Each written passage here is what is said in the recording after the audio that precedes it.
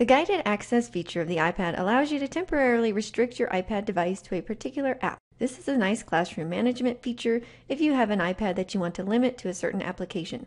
Guided access must be set up ahead of time on each iPad individually, so it is not a tool you can quickly use to lock down app access for an entire classroom of iPads.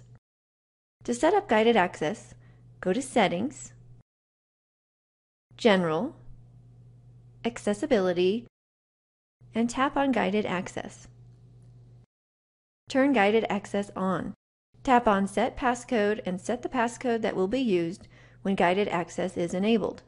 If you want, tap on Enable Screen Sleep. This will dim the screen after a period of inactivity. Now you're ready to use guided access. Open the app you want students to use. Triple-click on the Home button.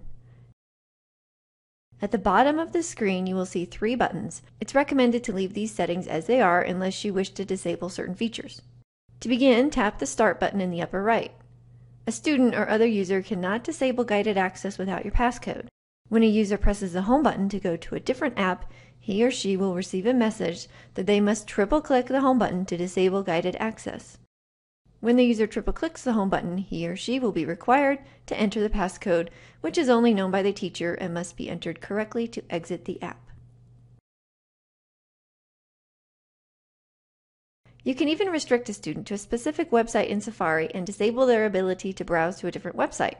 To do this, before you tap the Start button to enable guided access, draw a box around the upper portion of the browser, including all navigation tools and the search and address bar. This will disable the browsing area after you tap the Start button. Using guided access requires touching each device prior to student use, but it can provide a nice layer of management for devices you want focused on a single purpose.